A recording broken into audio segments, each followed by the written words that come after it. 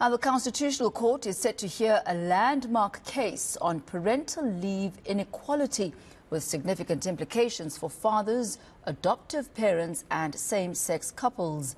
3 years ago, Werner and eNCA chose Werner as the primary caregiver for their son, James, a decision that led them to challenge laws that enforce differing parental leave based on gender. Swanepoel from the Commission for Gender Equality argues that the law should empower parents to make these decisions independently. I definitely think we need to recognize the fact that in the 21st century, the parenting roles in a family are very much equal.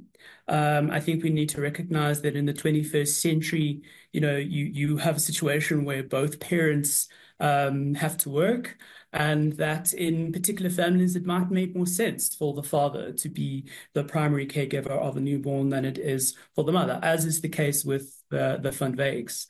And ultimately, as the High Court said, the decision as to who is going to be the primary caregiver of a child, of a new child to a family, should be the parents' decision that they discuss between themselves. You shouldn't really have a law that says, okay, well, we are going to assume that it's the mother that is going to be providing primary care for the child, and that the father is going to play a secondary role.